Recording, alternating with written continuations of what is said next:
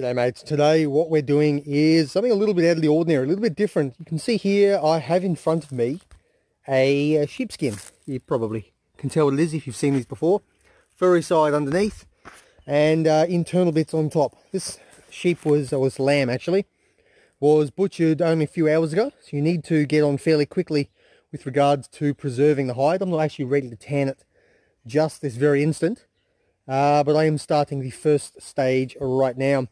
My dog is over there in the distance chewing on, zoom in a little bit, chewing on the skull, and probably a bit of brain in there as well, just to make sure that we are fully using everything in this animal.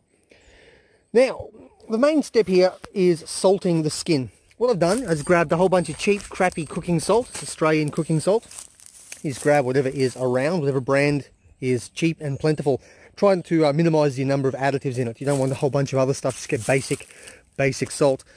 And all I've done, let me just zoom out slightly as I get in closer. All I've done is basically rub it on. Now, I won't touch this because I need to handle my camera immediately, my phone immediately after this. But all I've done is effectively rubbed it in, and I'll use one hand I suppose. Effectively rubbed it in, and you can see it's sort of all wet and gooey at the moment. What it's doing is actually pulling the moisture out of the lambskin and probably out of the air a little bit as well. And what it's doing is basically killing any bacteria that might want to grow on it. You need to make sure to get it and really rub it into any nooks and crannies around the edges here.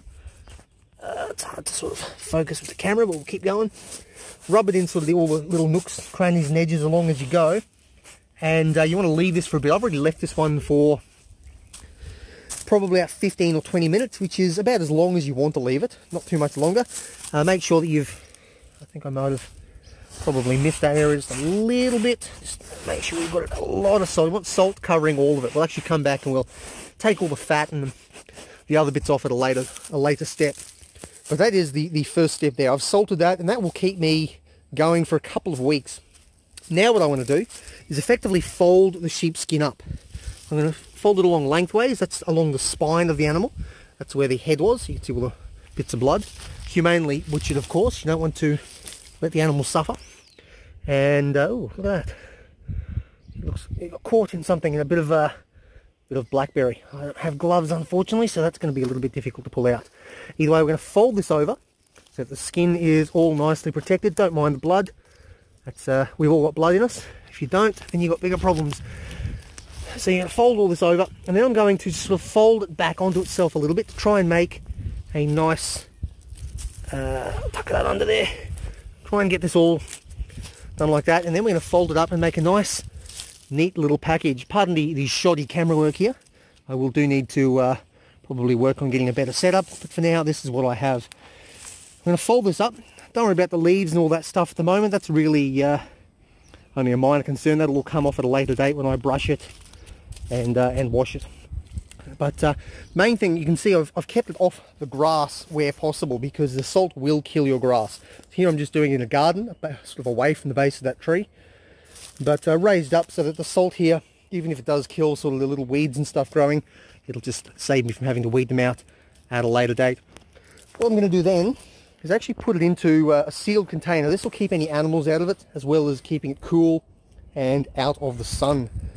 The important part here is that I've just used bits of firewood. You can use rocks or little something to keep it off the bottom.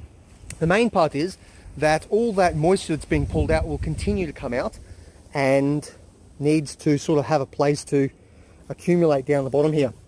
A little bit of water where I washed it out, not particularly relevant. The main thing is that all the water will pool down the bottom there, and you can get a fair bit. It really does depend on the animal itself. Now,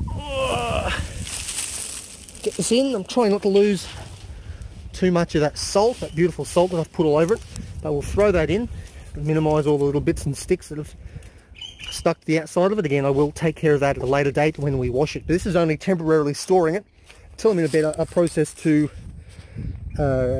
properly process it. I'm in a better position to process it. Anyway, I'm going to whack that in there. That'll keep any predators away from it. And this is sort of phase 1. I'll be back with phase 2 at a later date. Take care.